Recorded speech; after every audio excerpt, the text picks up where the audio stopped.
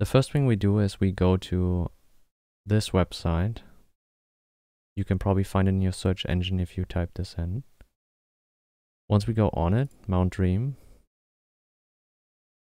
then you want to log in, but you can't because you don't have an account. You make new account. You fill this out. You will get a email verification code. You register now, and then it will probably give you a download button already. If you miss the download button, you can just log in. If you miss the download button, you can log in and then click on download game. I put it in a new folder I made under my home folder that I call games. And then we open Steam. After opening Steam, we click on library, add a game, add a non-Steam game. We click on browse. I go to my games folder where I put the setup, the X file. Add selected programs. And then it should show up here. But before we click on it, we select right-click properties, compatibility, forced use of specific, and we select the latest stable, in this case Proton 9. Close it, and we run it.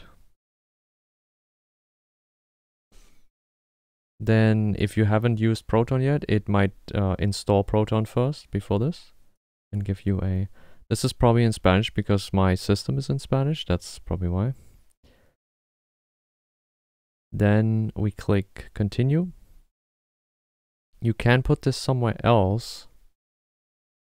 No, wait, I think you can't. It will put it into the .steam folder in your home directory. So I just know it works this way. Install. Actually Proton has Dream.exe, I think, so we can just close this.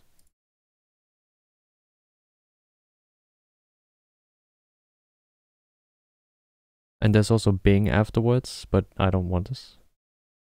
And then yes, terminate. And then this should pop up and it should start downloading your game. And it will download into the .steam folder in your home.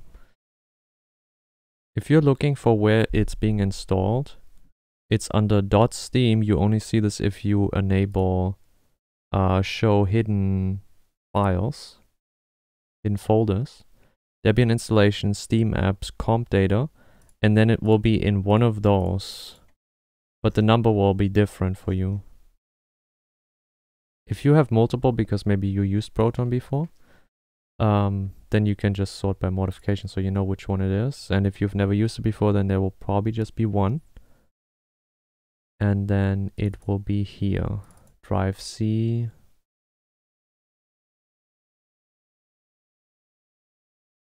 There it is. Empty the dream. That's where your files will be. So now by the end of it, it will look like this probably. And you click play. And then you need to log in. This setup here is pretty laggy, so the keystrokes appear very slow. So you log in and you need to put your settings, resolution and so on. You make a character. But then you leave the game. If you start up the launcher again, it will just give you this again. So what we need to do now is we need to add a game, add a non-Steam game. And now you need to go to this location where this is. So .steam, Debian installation, Steam apps, compatdata, and then this is the one that I found is the number for me. For you it will be different. Drive C. Empty the dream. I keep calling it Mount Dream. It's wrong. It's Menma's Tera, I think it's called. Sorry about that. I also forgot to enable the cursor in the beginning. And then we select empty the Dream.exe. Select. Add selected program. And we also need to make sure that this runs in compatibility same way. Proton 9. And whatever you do, do not delete this. Do not remove this from the library here in Steam. Because if you do, it will delete this entire folder where you just installed your game and you will have to redo everything. That's what happened to me, which is why I made this video. And then you, if you want to play, you start this one.